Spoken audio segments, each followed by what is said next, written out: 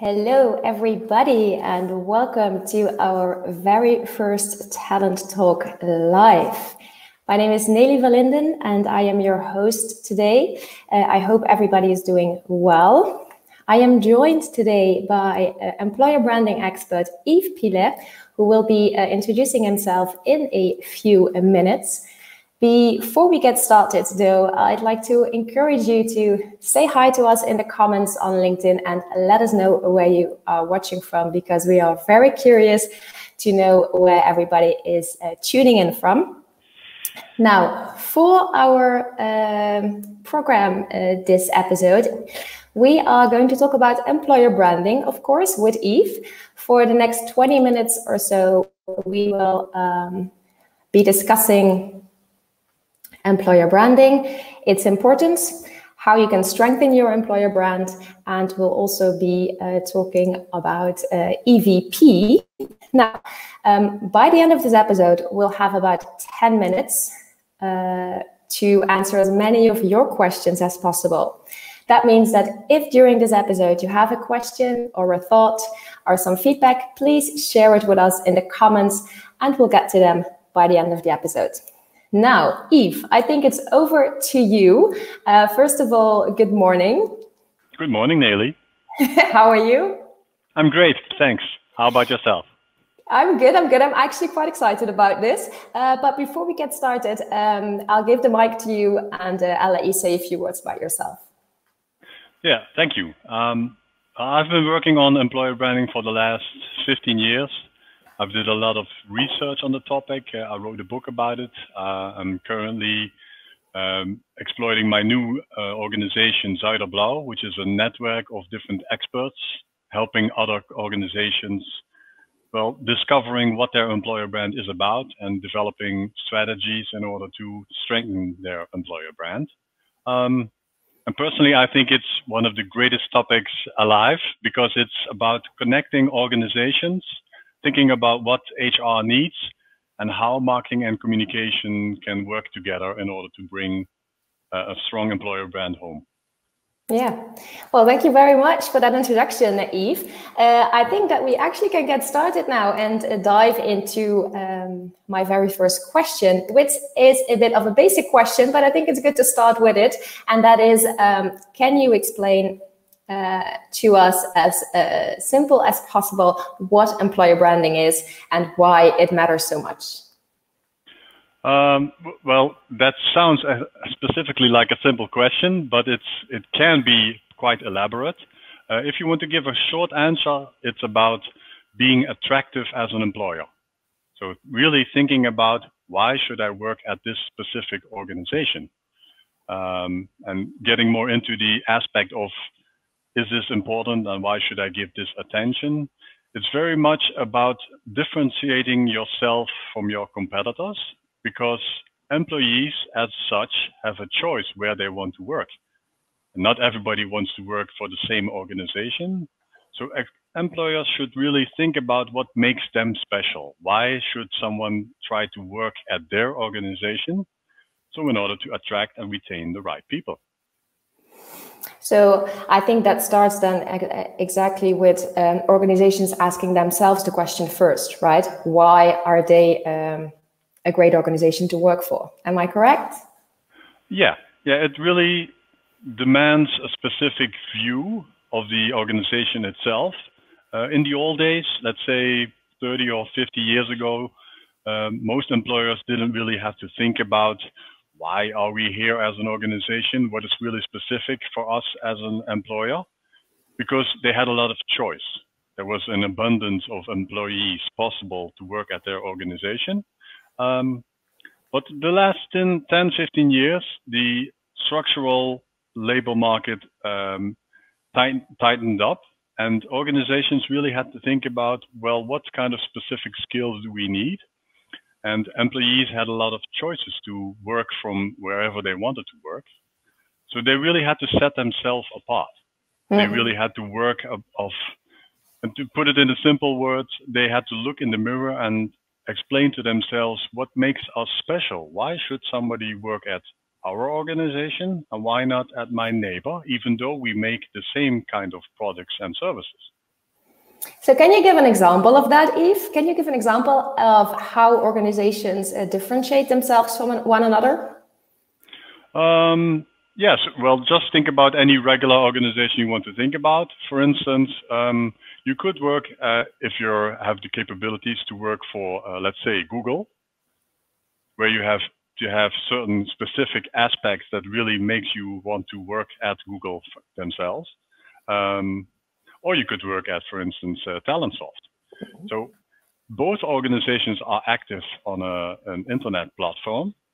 They build things, they have different salespeople, but why should I want to work at Google? Because it's more famous, or why should I work at TalentSoft? The software they use is maybe comparable, but your colleagues might be quite different from the colleagues that work at Google. And maybe management is quite different. Explaining what their vision is can be very different from something that TalentSoft wants to create in comparison to Google. Yes. Now, I think something that's interesting to take a look at as well, Yves, is how can organizations strengthen their employer brand? So let's say they have already a very clear image of who they are as an organization, what they have to offer as an employer to their employees and to candidates. But they are looking at ways to strengthen their employer brand. I can imagine it's something that's becoming more and more important, especially now in these unusual times. So what can you tell us about that? Yeah, the first thing is that you really should know what makes yourself different from your competitors. So if you want to attract certain target groups, you have to analyze the specific needs you want to attract in your employees. So even though you think you might be an interesting employer, so you think you are perceived as a specific employer, that should be matched and looked at from the view of the possible employees that can work at your organization. So your vision, what you have as an organization, should match with the current image you project. So you have the current image compared to the vision you want to perceive as an employer. Now, the most crucial aspect is the third aspect, is your identity. And what you usually see is that there's a big difference between the perceived image an organization wants to exploit. Let's say, as TalentSoft, we are a very attractive employer. But do the employees really think that TalentSoft is an interesting employer or not? How large is the difference between that gap? And you want to close that gap, because if you're attracting new employees, they get a specific image of the organization they want to work for. But as soon as they start working for the specific organization, it should match their expectations. If it doesn't, they will start to look for a different employer as a consequence. Yeah. So it's about keeping your promise, really, isn't it? That's one thing, yeah. And building on that promise, you should really think about what is your strategy. And your strategy is basically built on your employer value proposition. So what is your proposition internally as well as externally towards the market? And if you have figured out what your employer value proposition is, you should think about communicating it internally and externally through the right channels where your target groups are. You can use aspects like your persona, so it really can give you a current image of which kind of target groups you really want to attract. And you should always evaluate what your strategy really delivers you. So I've put this together in a methodology which is called the blueprint methodology. It's based on thinking about what your current status of your employer is, which is called the search phase. Then formulating your strategy, which is called the think phase. Then act upon your strategy, the act phase, and evaluate what your what you've really wanted to achieve, the check phase. And now the input you get from that check phase should be able to give you insights on what kind of KPIs are you able to fulfill or not, and what should you adjust in your strategy. All right. Yes. So you now mentioned it briefly already, Yves, but it was also one of the questions I'd like to ask you, because you already talked, of course, about the employer value proposition, but perhaps it would be good to give a quick reminder of what exactly that is, the employer value proposition. Mm-hmm. Well, the employer proposition is basically the answer to the question, who am I as an employer? Mm-hmm. So you can say, well, we are producing different kinds of objects, or we are active in the IT market. We have a platform, but who are you as an employer? It's not the same as the kind of products or services you deliver. You could be an employer that is very open or very strict, or is very eager to encourage people to develop their own personal skills or not. It really depends on your leadership style. But answering the question, who are you as an employer, is a crucial one. And in order to do that, you should do the proper research, and you should use different brand values in order to position yourself relatively towards your competitors. So even though you might be active in the same sector, let's say TalentSoft and Google, the same example, which is the IT. TalentSoft might even be more, let's say, an open organization or a more top-down focused organization and relatively towards Google. And you should use that in your communication to explain to your current and your potential employees what makes you different from your competitors.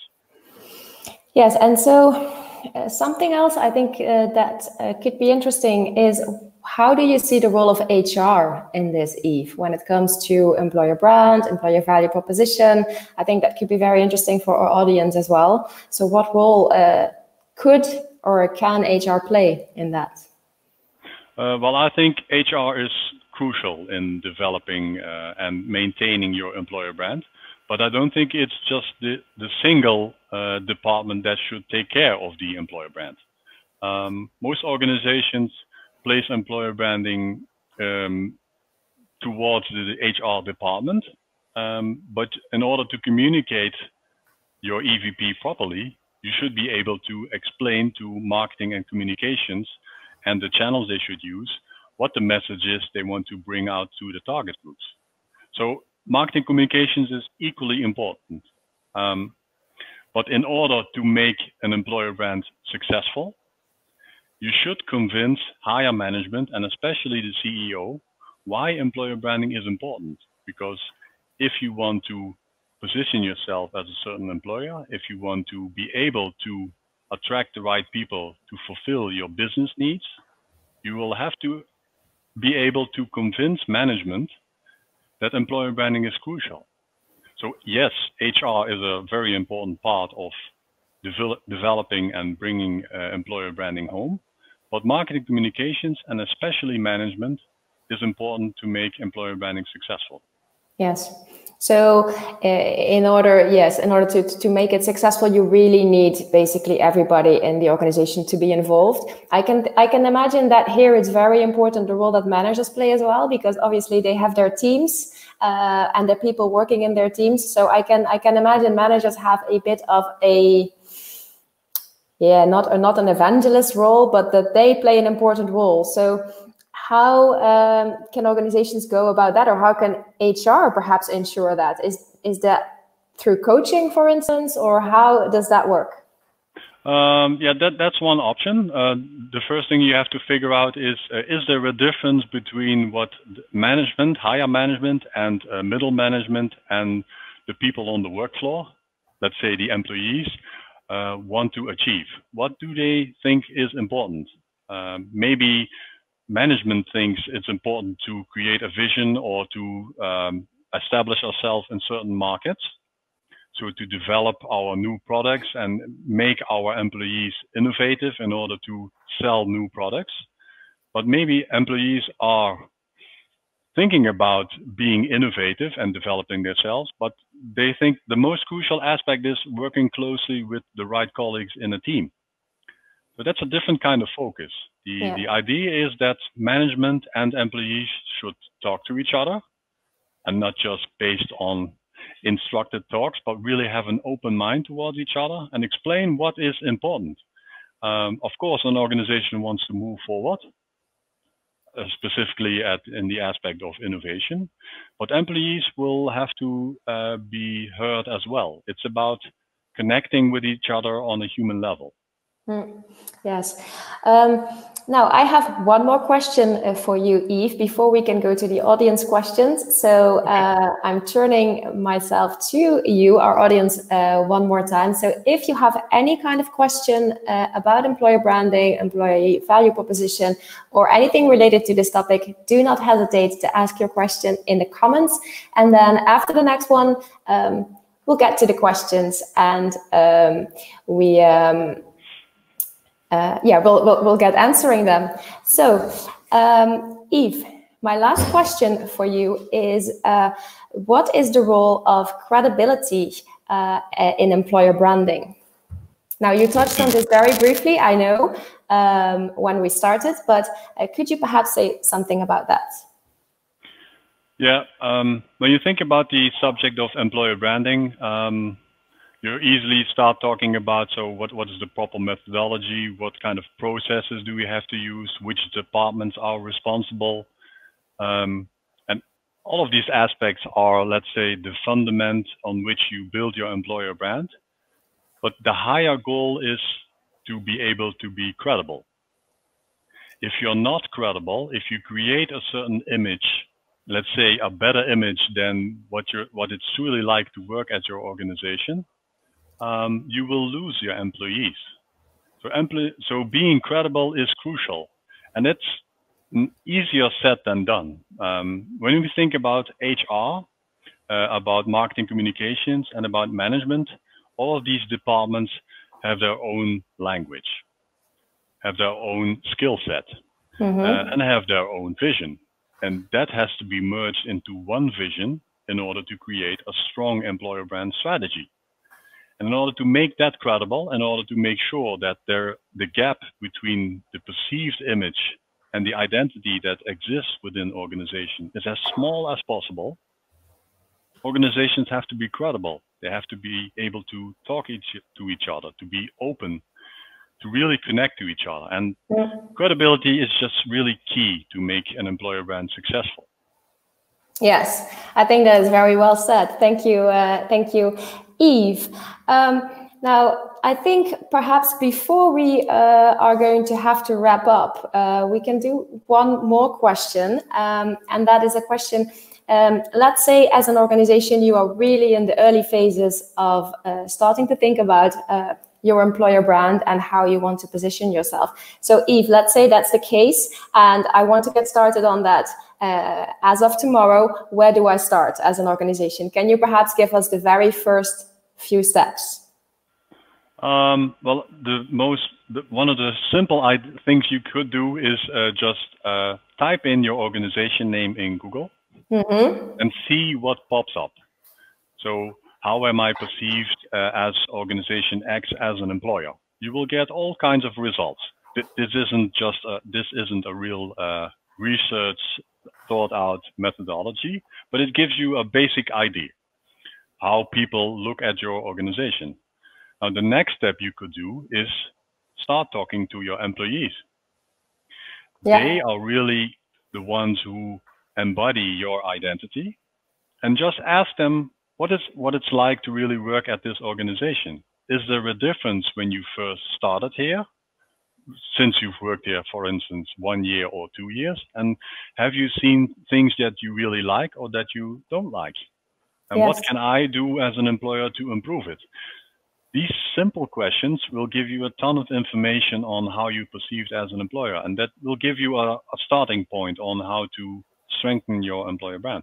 Yes, thank you. That sounds like a really good way to start. I have one last question, Yves, before we are really wrapping up, and I think it's an interesting one. It's about metrics. What are some metrics that you can use to measure employer branding? So can you give us a few examples? Well, there are all kinds of metrics you can use. The most kind of metrics that are associated with employer branding are related towards recruitment. So for instance, when you think about cost per hire, how difficult or how much will it cost in order to attract a certain person or when somebody leaves.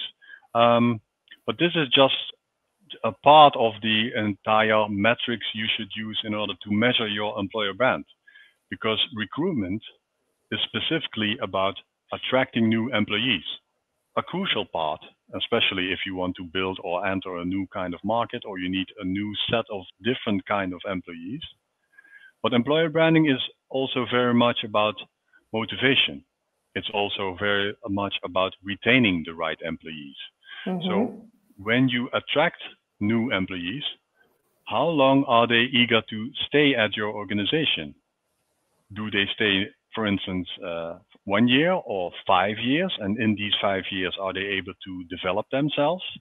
And these are all kinds of metrics you should weigh in order to see if your employer brand is successful or not. Okay.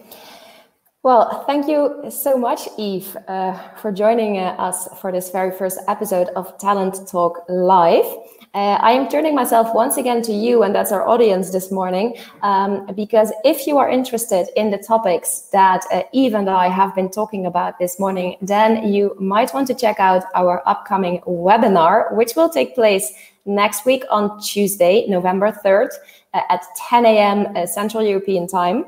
So we will share the subscription link in the comments. So please do not hesitate to subscribe and join us, because it's a live webinar. Well, Yves and I will be talking more in depth about purpose-driven employer branding. So we'll be looking at some of the developments that have taken place recently.